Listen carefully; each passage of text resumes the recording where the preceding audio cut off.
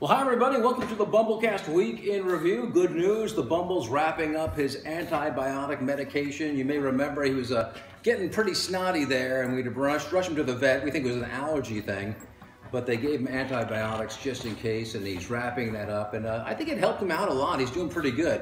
He's very feisty right now, you can see that. It was also grooming week, so the guys, they smelled good for a day or two. And then Cato here with his gastrointestinal issues stunk up the place. Penny is very upset about it all, aren't you?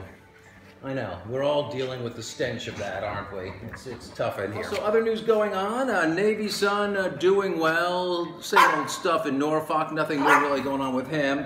Army son. He's been doing a lot of training. He's been working a lot of weekends lately, so he's been very busy, but we had a chance to touch base with him. He's doing well. They've got some big war games coming up in Korea involving the South Koreans and U.S. military forces. We think it's probably related to that, but he can't really talk too much about that kind of stuff. And some good news about the little girl. You may remember we were working on what kind of classes she was going to take in high school. Well, we've settled it. She is going to speak French, or at least try to learn how to speak French. I was pushing for Spanish, but the dark-haired lady took French in high school, and she thinks she'll be able to help the little girl if she runs into trouble with her French classes. So that's good news there. Our review this week is The Crown. This is the Netflix series dealing with Queen Elizabeth, the current queen, but it's her early years. Pretty good stuff. The production values are great. John Lithgow plays Winston Churchill. He doesn't really look like Churchill physically, but I think he does a really good job. And the gal who plays Queen Elizabeth does a very nice job too. So, and actually, the whole cast is great.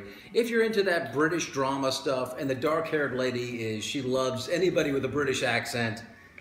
She's on board. She's an Anglophile. I'm pretty sure of that. Anyway, The Crown, it's on Netflix. If you get a chance to watch it, really good series, very good production values, so we certainly enjoyed that. That is the latest here, though, in Bumbleland. Everybody doing well, and you can see they're as feisty as usual. The Bumble's doing good, too. Remember, you can't get this in a store.